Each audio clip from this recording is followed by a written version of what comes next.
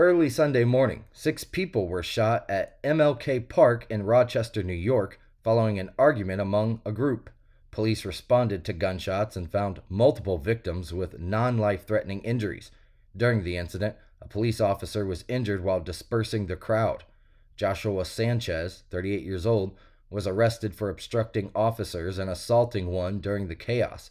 Charges against Sanchez include assault and obstruction, KOMO News has reported.